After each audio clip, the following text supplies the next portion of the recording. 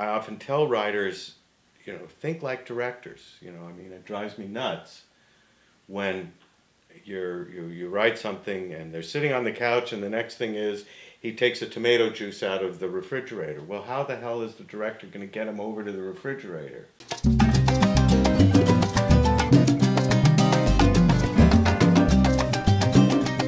Not only is he a writer, but he's a director, he's a producer.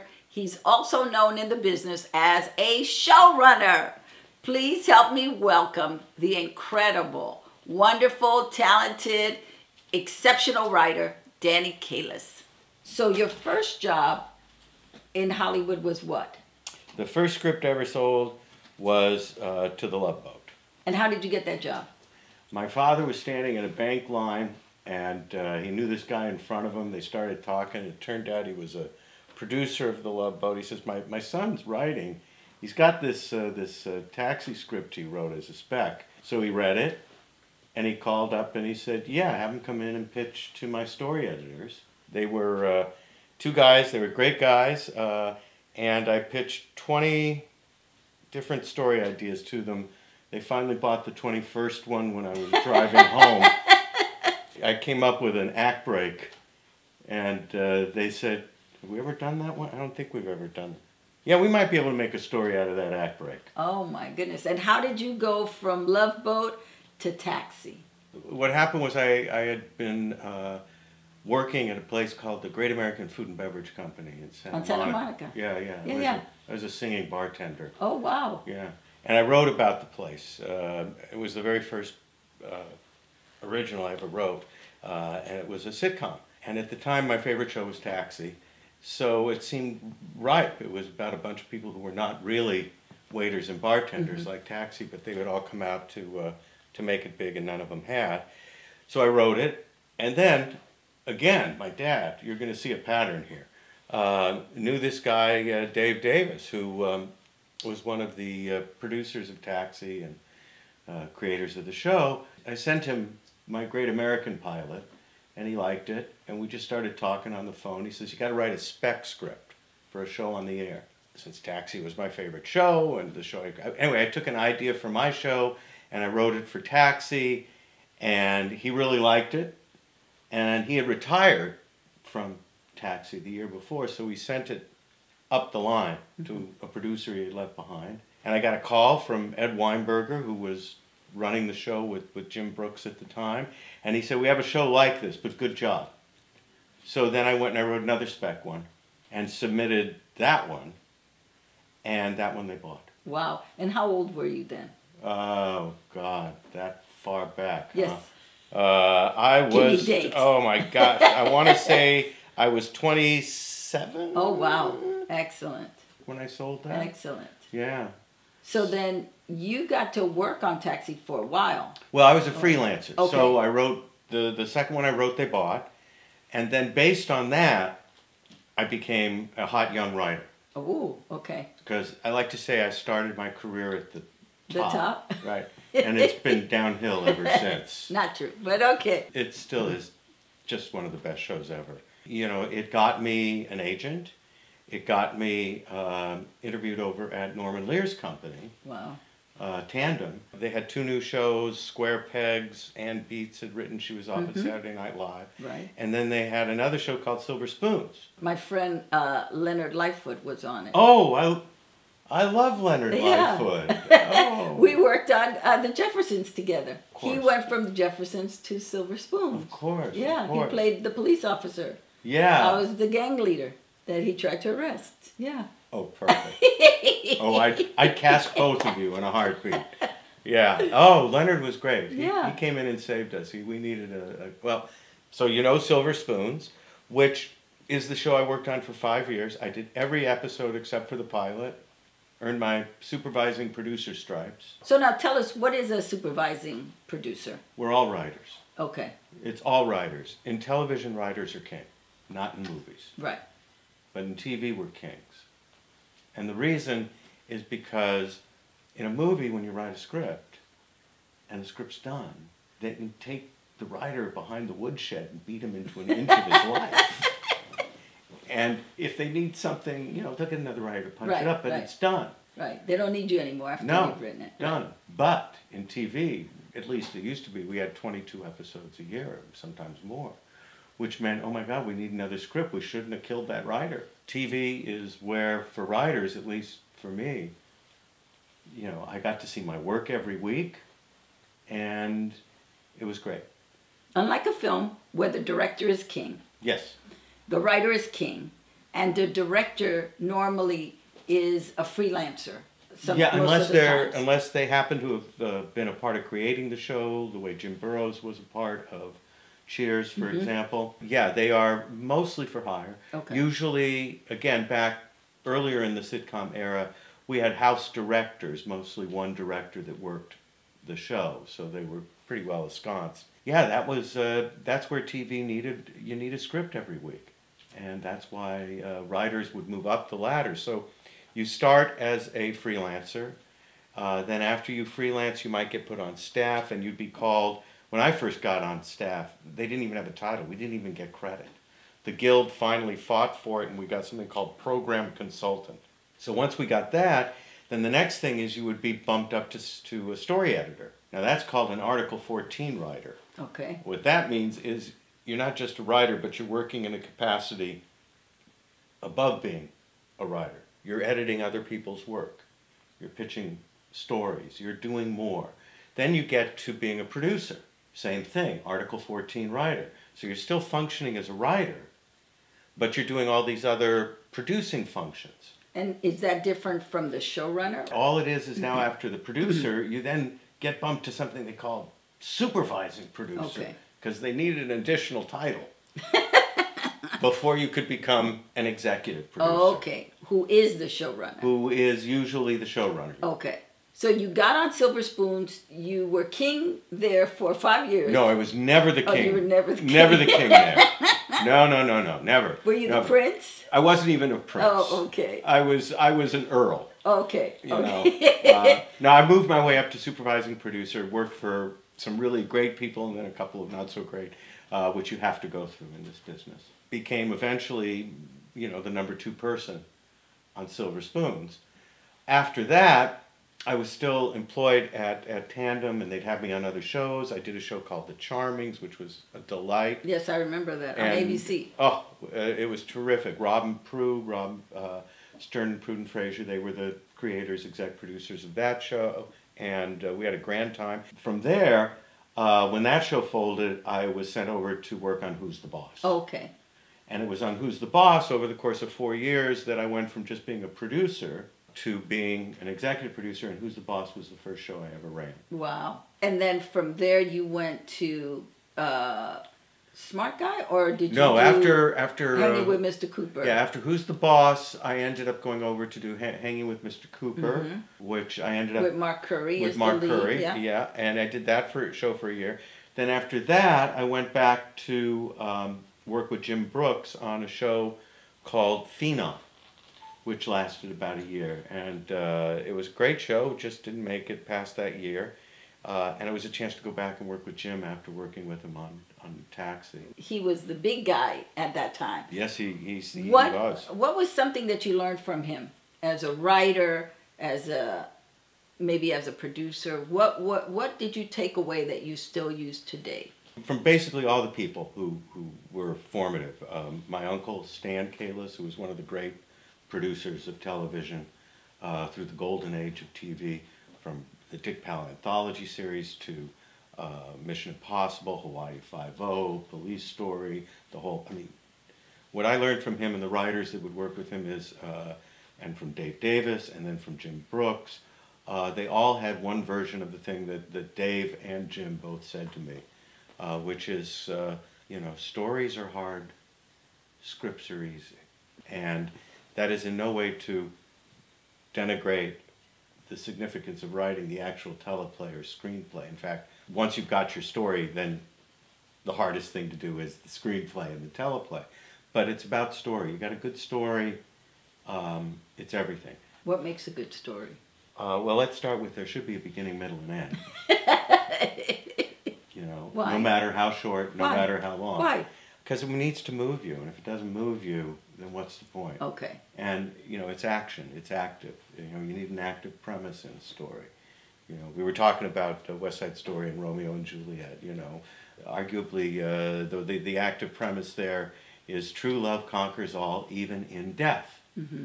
You know, that's an active premise. It suggests a beginning, middle, and end to your story. No matter what form or format, whether it's a commercial, whether it's a TV show, a movie, you know, a book, these elements need to be there. And they all stem from your character and whatever journey or conflict that they were sent down.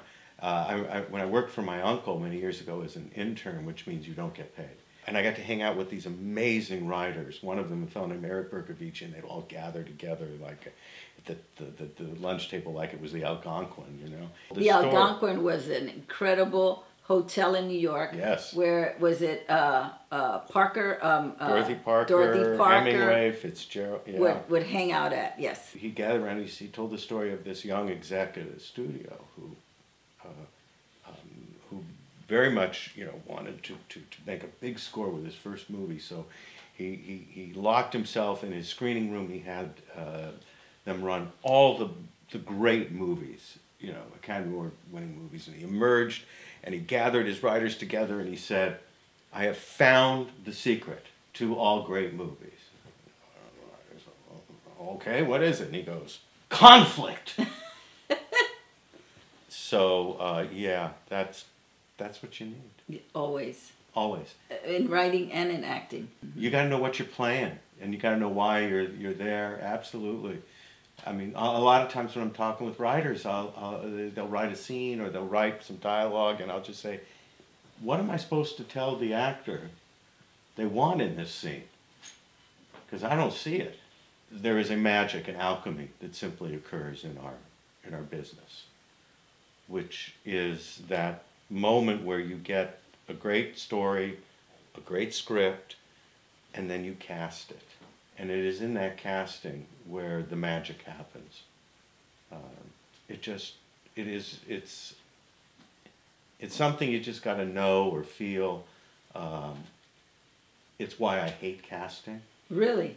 Oh, well, if it's my work especially. Because I'm listening to all of these actors come in, most of them really good, and my work sucks. It's not funny. It's depressing, and I go, okay, they're going to find out I don't know what I'm doing, and then that one actor walks in, and it's funny, and it's entertaining, and I'm going, oh my God, I'm a genius. That's the collaboration, isn't that? It's completely the magic of the right actor and just channeling the role. As you were breaking down the different job descriptions of a writer on a sitcom, you mentioned the story editor. So, as the story editor, do you edit the writing? What is the function of a story editor? Well, again, the simplest way to think about it is everybody's a writer in TV, for the most part. There are non-writing producers, but everybody is a writer. We're all doing story editing at any given moment. Okay. It's really just a way of creating a chain of command. Okay. It's that so it simple. has nothing to do with the actual editing of the script. There is a distinction usually. Everything's been blended or you know, it's less defined.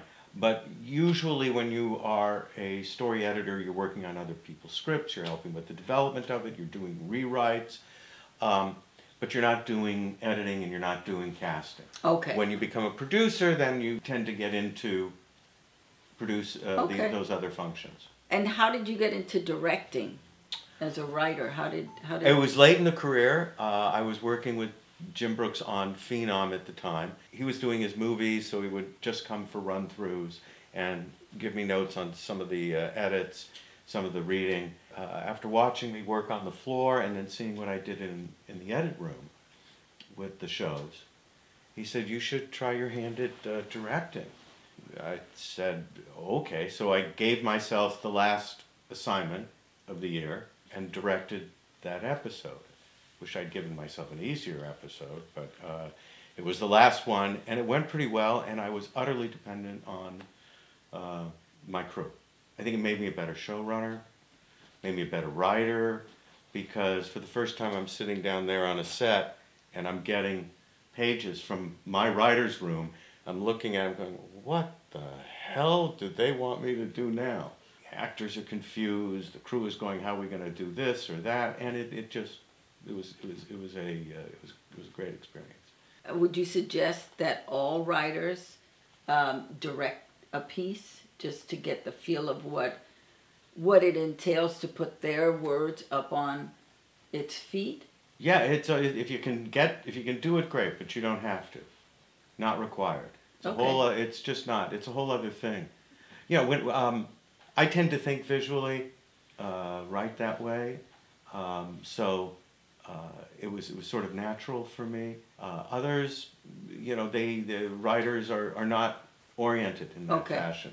Other writers are much more dialogue or story. You know, it really is where it takes you. The thing about this business is that yes, you need one person in charge, one person who, you know, you Can oversee everything. and can be blamed. But you require an incredible amount of collaboration to make it work. It's like building a house. As a writer and then producing, what do you love about producing? Because doesn't it take you away from writing? Yes, that's what I love about it. Oh, so you're the showrunner. Yeah. And then you just check on people to make sure they're writing? Is that If how I'm that doing works? my job, yes. Okay. I love producing because it allows me to stretch all the muscles. It allows me, you know, to not just come up with the idea, but develop the script, but then to cast it. When I did Sweet Life, the art director comes up and he says, basically, what do you want the set to look like? I often tell writers, you know, think like directors. You know, I mean, it drives me nuts when you write something and they're sitting on the couch and the next thing is he takes a tomato juice out of the refrigerator. Well, how the hell is the director going to get him over to the refrigerator? You know, think in terms of entrances and exits. Where's the point of attack on the scene? You know, where are you coming in?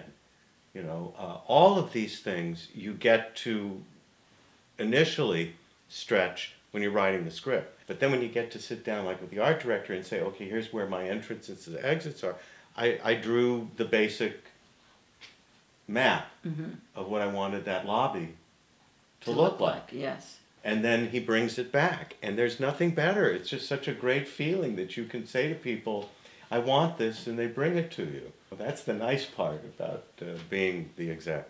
You get to cast it. You also then are down on the stage. You're giving notes to your director about how you want it shot. No, I don't want the camera there. I want it over here. No, don't, you know, I need a cut here for this single. Make sure I've got it. And then you get to go into editing and do the editing, which is the last rewrite. Make no mistake. Very well put. It is the last Very rewrite. well put. When I was working as an intern with my uncle, he went in on a Saturday to re-edit. This is when they had those movieolas. He went in to re-edit something because the star, this guy named Michael Parks, he was a James Dean wannabe. So he would mumble every line like this, and you couldn't understand anything that he was saying. You know, please, come on, talk. So my uncle went in. He had graduated UCLA film. He re-edited the film with the thrown over his shoulder, running the movieola, so that all the angles were changed where we needed to loop the dialogue.